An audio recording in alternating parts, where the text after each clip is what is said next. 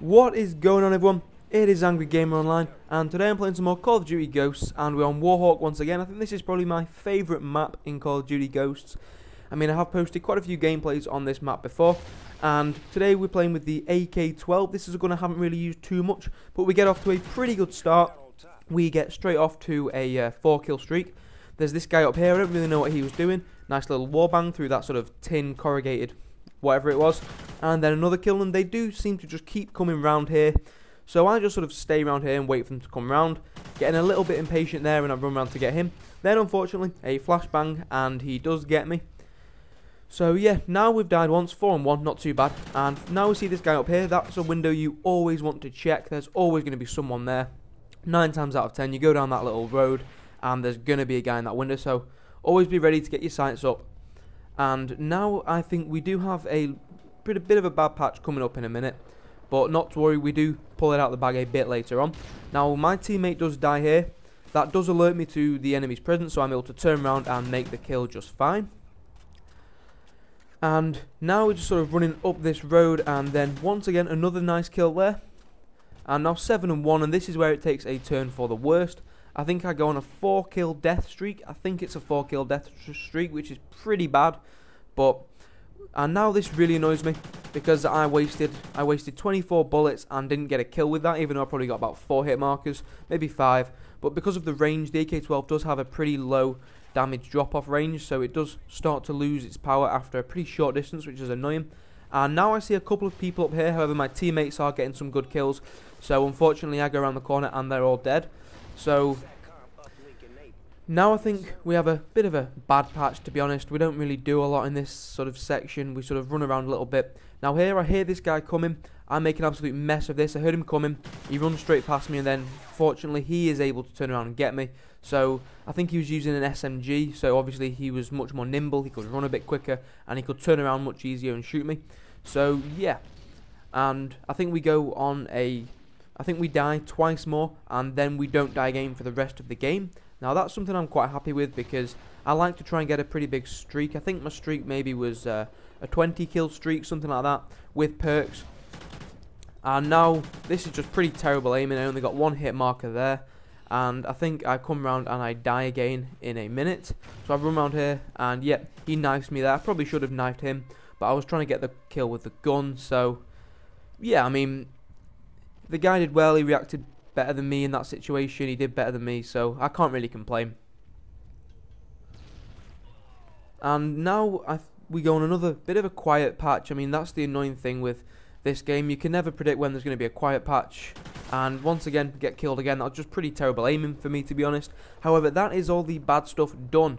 We are now completely in the clear when it comes to deaths. We do not die again for the rest of the game, which is pretty good.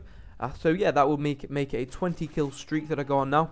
This guy probably should be a little bit more aware. He should probably be checking his corners. So I think a lot of my kills come off other people making mistakes, because a lot of people don't check their corners. They're not listening out for people. So, and once again, this guy just jumped down there. Pretty bad aiming as I jumped down, but we do make the kill in the end.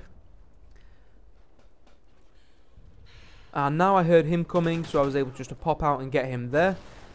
That is where most of my kills come from, because if it wasn't for me sound whoring, I would not have heard them coming. And him, once again, I was ready for him jumping through that window simply because I can hear him coming.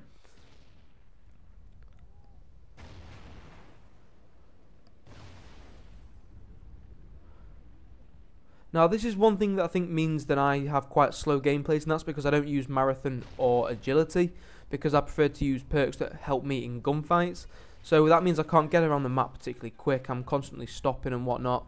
So it can be a little bit annoying trying to get gameplays that are just packed with kills. But we get another little kill here. This guy's trying to, I think he's trying to get some leaning kills or something. But there we go. That's the 5-kill streak.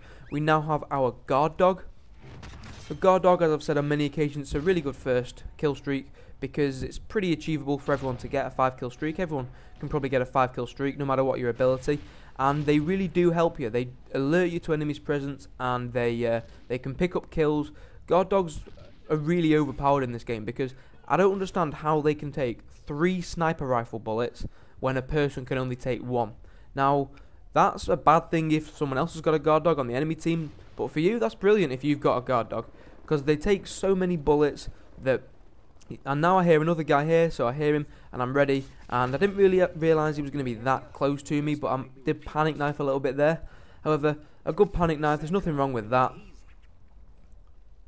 And now I get 2 kills in pretty quick succession. That guy that I killed second probably should have been more aware. He probably should have been aware of his teammate getting killed, and he probably would have been able to kill me. But luckily for me, I did manage to make both the kills there. And now we are 1 off our battle hind.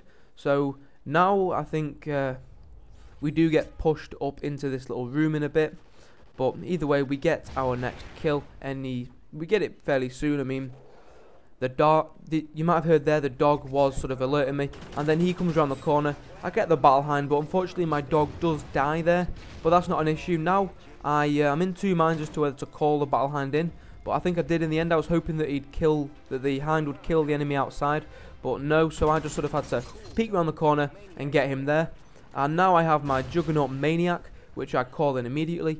Pretty daring attempt just to throw it there, because obviously you're quite out in the open and enemies can be coming from all sides. But I thought, as long as I'm up here, I can guard it pretty well. And my battle hind is in the air, so that will be taking enemies down. And now you can see some movement straight ahead of me. Fortunately, I did manage to get into my Juggernaut armor pretty soon, and that's the first kill. This guy's been shooting at me a lot. The Maniac has already taken quite a lot of damage. That wasn't that good. I probably shouldn't have gone running into them quite like that. But either way, we're going 24 for 4 now, which is a pretty good game so far. And I think the Maniac, it's not too badly damaged, and now we get another kill right here. I really think there's just nothing people can do when the Maniac's that close to you, because they're that quick.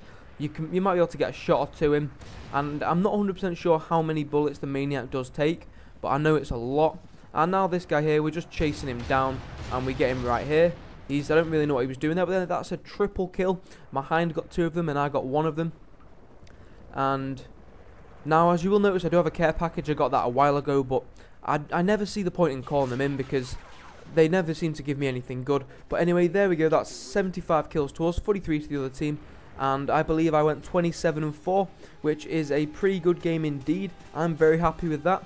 But yeah, if you did enjoy this video, please do leave a like and subscribe for more. I've been Angry Gamer Online, and I will speak to you in a bit.